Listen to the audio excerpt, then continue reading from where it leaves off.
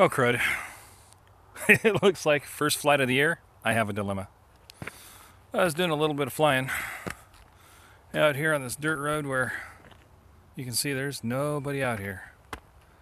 The only thing out here is me, my Jeep. Oh, look at those lights. And that would be my drone. Got a little off track while I was trying to follow the Jeep, and I definitely wasn't as high as I thought I was. Now the question is, how to get to the dang thing?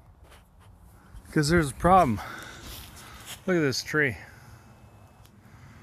Look at the thorns on this thing. About the only thing I wanted to do today was get out and go flying first time in a while. 2018, a new year, give it a go. Got the drone up in the air. All was looking pretty good, got it lined up. Started forward and followed my Jeep.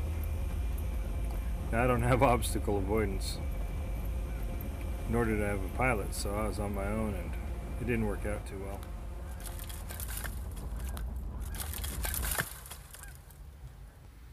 Yep, there it is. I crashed it right into the tree.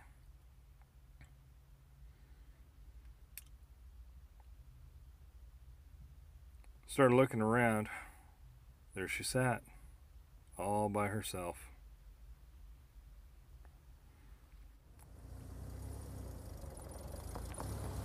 Well, might as well drive up and see about going and getting it.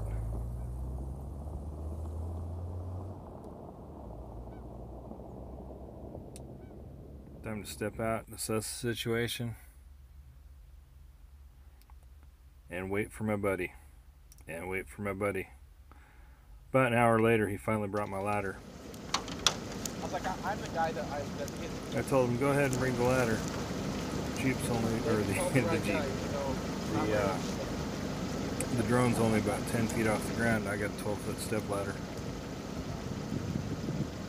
As you can see, getting the step ladder up against that thorny tree was a little bit of a challenge.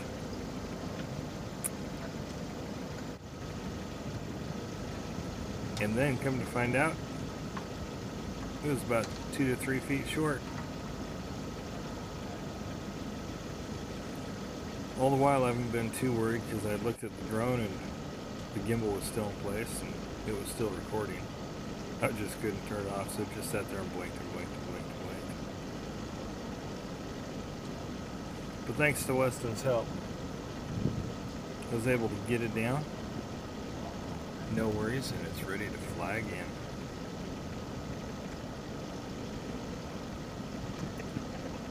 So my little drone will live to tell the story another day.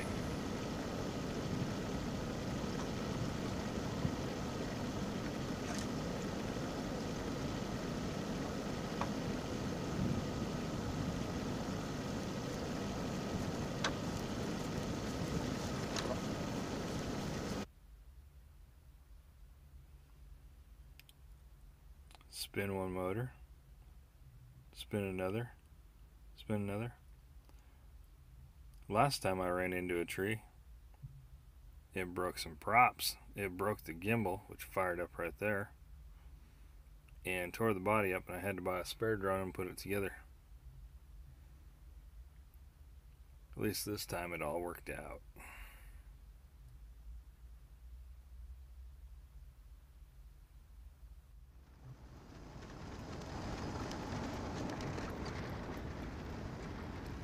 So that's my story of my drone crashing into a tree.